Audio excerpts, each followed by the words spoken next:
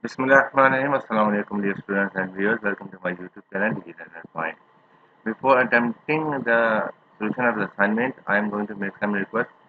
If you found some mistakes either regarding calculation or number, please mention in the comment section. If you want to add something regarding the solution, please drop your suggestion in the comment sections. And lastly, but not the least,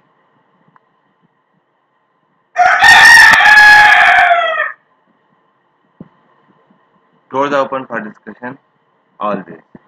So let's go to the assignment. I'm going to drop this paragraph which is related to information.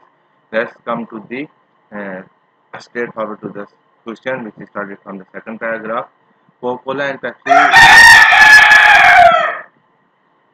Pepsi company are competitors in the manufacturing of beverages. They applied for loan from XYZ Bank due to current financial situation. The bank can lend loan to only one company. Suppose you are national advisor for XYZ Bank. You are given below some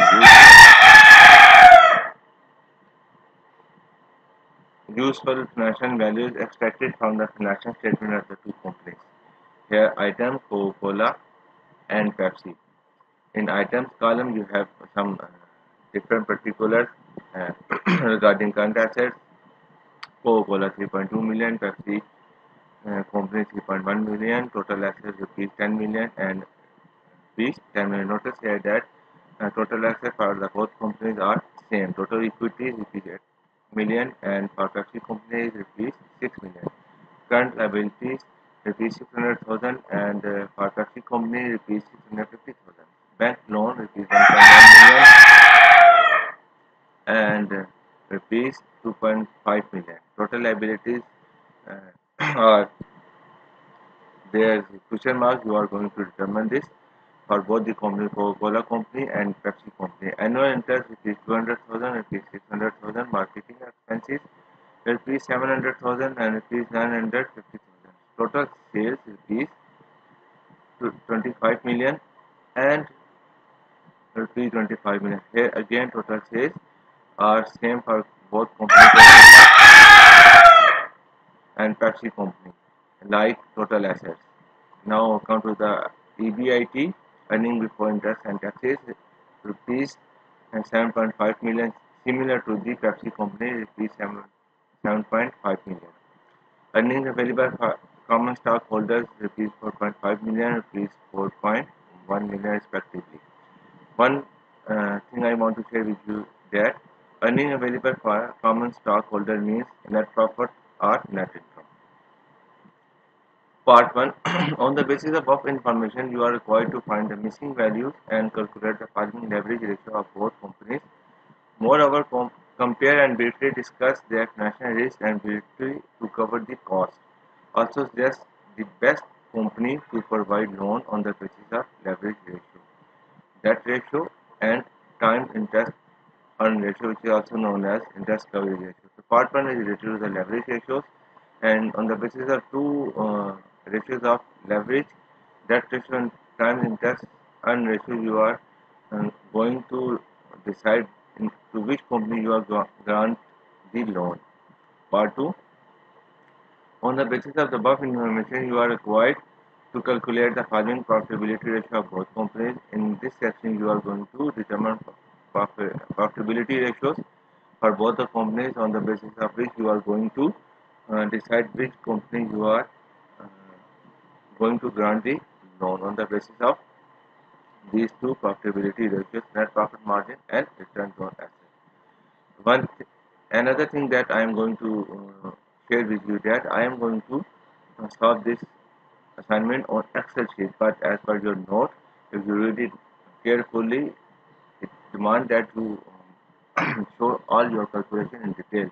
It means that you must solve this, in my opinion, and this assignment on net profit where you show every step of calculation in detail. So let's move to the solution. This is the our data given in the question. Here we only one thing that we are going to determine the total liabilities, and we know that total liabilities is assets minus equity.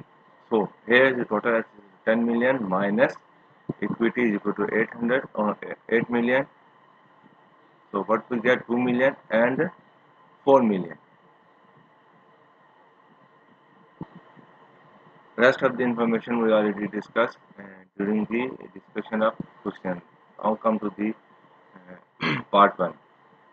Here we want to determine the leverage ratio which are given in numbers 2, debt ratios and time interest earnings, Coca Cola and total debt divided by total assets. So total debt means total liabilities. 2 million divided by 10 million we get 0.2, and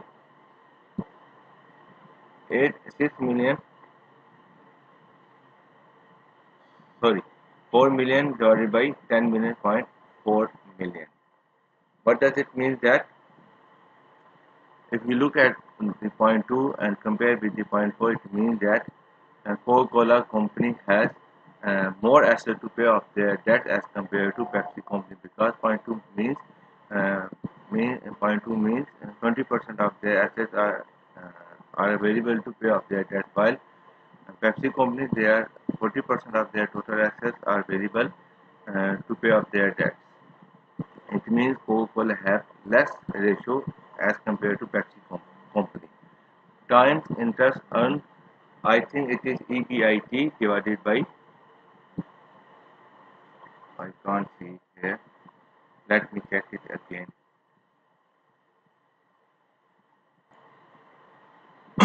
So time interest earned, which is also known as interest coverage ratio, is obtained by dividing the EBIT, ending before interest and taxes, divided by annual interest. So EBIT is equal to 7.5 million, which is same for the Pepsi company as well.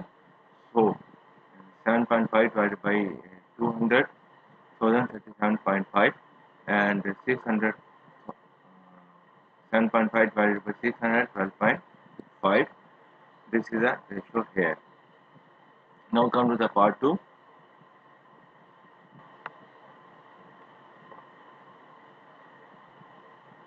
Net profit margin is equal to net profit, not margin. Please delete this margin word from here. So net profit divided by revenue or sales. So here net profit is 4.5 million divided by revenue or total sales 25 million, which is we get 0.18, and the same is for Pepsi company 0.16%. It means our net profit margin for Coca Cola company is greater than Pepsi company. Now the second ratio is return on asset, net income total divided by total assets.